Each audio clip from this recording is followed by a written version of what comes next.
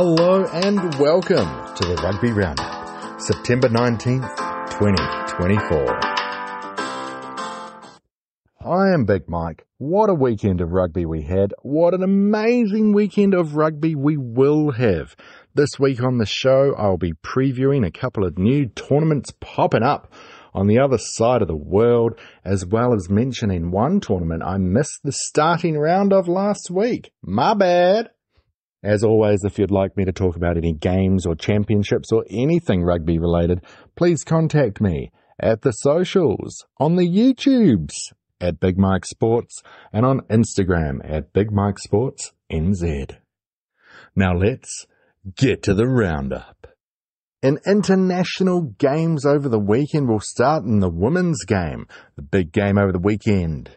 England, New Zealand at Allianz Stadium, formerly Twickenham.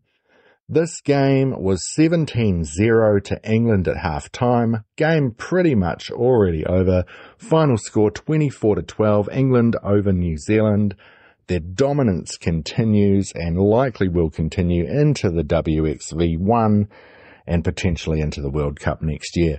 In other results in women's internationals, Italy beat Japan 24-8. Ireland got a great victory over Australia 36-10. Scotland defeated Fiji 59-15. And Samoa beat Australia A 20-17.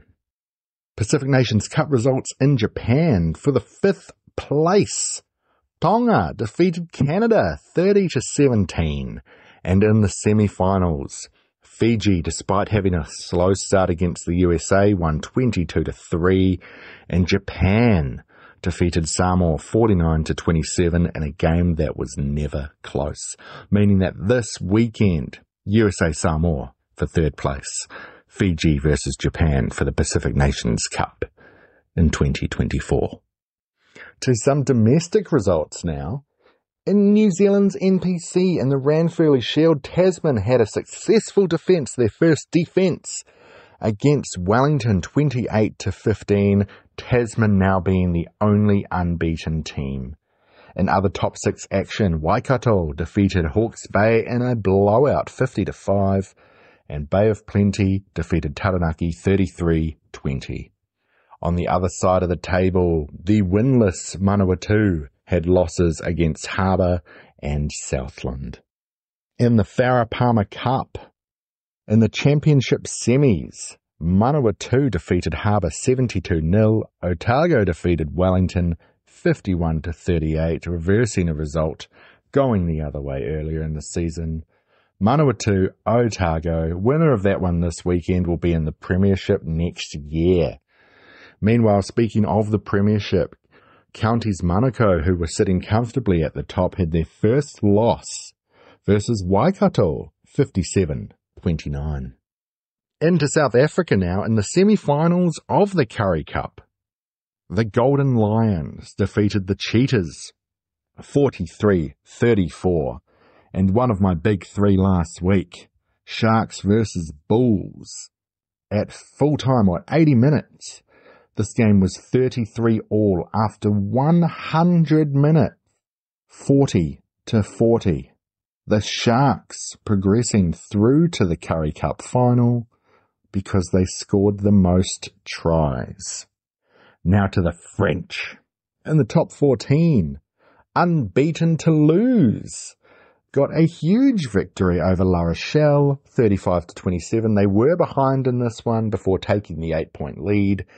And the other unbeaten team, Lyon, defeated Bordeaux 28-26.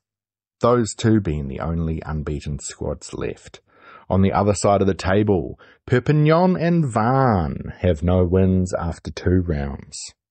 Now, I completely missed the start of another competition last weekend, a competition that I've only just learnt about, and this being the Rugby Europe RE Super Cup.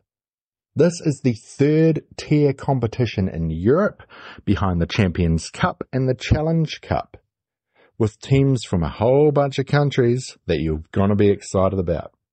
2024 teams include Black Lion from Georgia, Castilla y Leon Iberians from Spain, Lusitanos XV from Portugal, Brussels Devils from Belgium, Delta from the Netherlands, the Romanian Wolves from Romania, and making their debut this season, the Bohemia Rugby Warriors from the Czech Republic.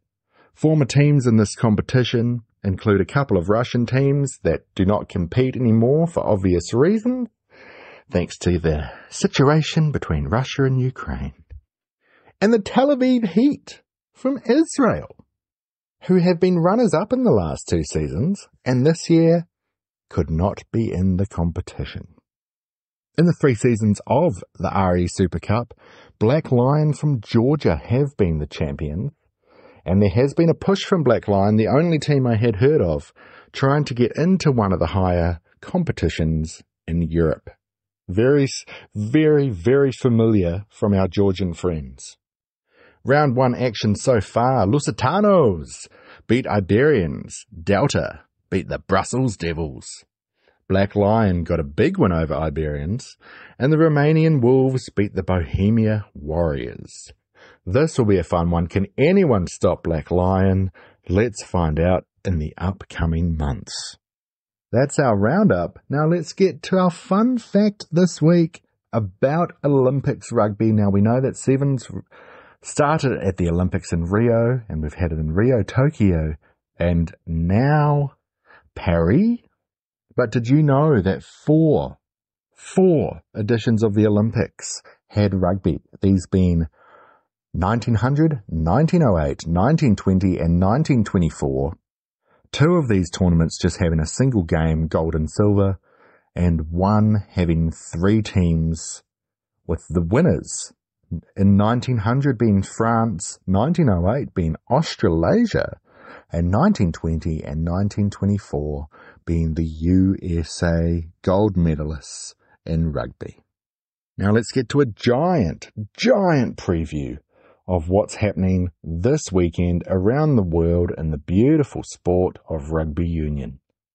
The Rugby Championship continues. In Argentina, it will be the Pumas and the Springboks, with the Springboks needing just 1 more victory to secure the Rugby Championship for the first time since 2019. Argentina holding on to hope that they can get a couple of big wins and take the championship for the very first time. In the other game in the Rugby Championship in Sydney, a game I will be heading to, Bledisloe Cup, Game 1, Wallabies versus the All Blacks. Not for the Rugby Championship, neither of these teams can win, but we are fighting for the Bledisloe Cup. Australia, of course, needing 2 victories in the 2 games to regain the Bledisloe Cup for the first time since before even one of their players was born. As mentioned earlier, in the Pacific Nations Cup, USA taking on Manu Samoa for the 3rd place, and in the final, Fiji, Japan. That one's going to be fun. Good luck to both teams. There are a few women's internationals this weekend, with most of the big teams taking a rest before WXV begins. South Africa will be playing Spain, the Netherlands will be playing Fiji, and Wales will be taking on Australia. Now, domestics. In New Zealand's NPC, we have a bunch of top 6 teams playing each other once again. Hawke's Bay Taranaki, Wellington Bay of Plenty, and Waikato versus Tasman. Tasman's next defence of the Ranfurly Shield will be against Auckland in a few weeks' time, that being Auckland's second challenge in 14 years. On the other side of the table, can Manawatu get their first victory against Otago, who are currently in 11th place out of 14 teams. In the Farah Palmer Cup, it's the last round of the Premiership before the semi-finals. Counties Manukau on top of the table have a bye. In the Championship final, we've got Manawatu versus Otago. And for the final semi-final spot, Bay of Plenty versus Canterbury. In South Africa, the final of the Currie Cup, which is also the first week of the URC, and South Africa taking on Argentina in Super Rugby. It's a bit of a cluster. It will be The Golden Lions versus the Sharks. Luckily in the URC, the Lions and Sharks were scheduled to play each other this week, and that game has been postponed. This is like for our New Zealand and Australian listeners, using New Zealand as an example, if the final of the NPC was in the first round of the Super Rugby competition as the All Blacks played for the Bledisloe Cup.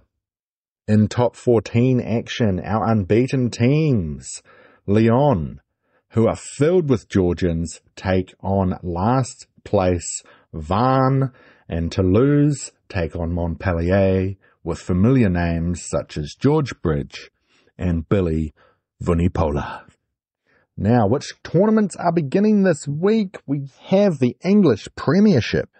This is a competition that has been riddled with scandal and unfortunate happenings since COVID, and recently with financial difficulties for three teams, such as London Irish, Wasps, and Worcester Warriors. I don't know how to say it. The Warriors, all going into administration and no longer being in the team. In 2022-23, there are 13 teams in the Premiership, and Premiership Rugby this season there will only be 10. A bunch of English players following the World Cup and Six Nations this year, etc., have gone out to play elsewhere, including France's top two divisions. But hopefully there will be some excitement in the Premiership Rugby this year with 10 teams. Last year's winners, Northampton, after defeating Bath 25-21 in the final. Michael Checker, former coach of the Wallabies and the Pumas, will now be coaching at Leicester. Yeah. Looking at some of the favourites, Northampton, champions from last year, they have lost the likes of Courtney Laws. They should still be a very strong team.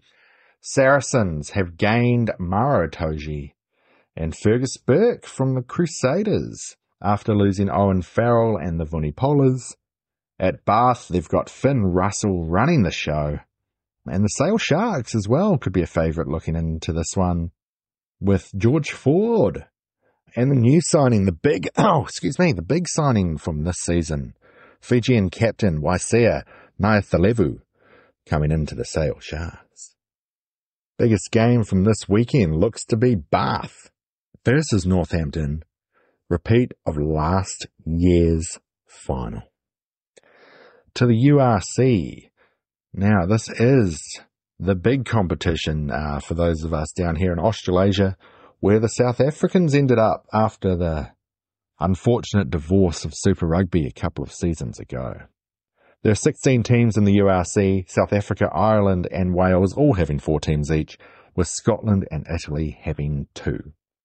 In the 2023-24 final, Glasgow went down to South Africa and defeated the Bulls 21-16 to take the title.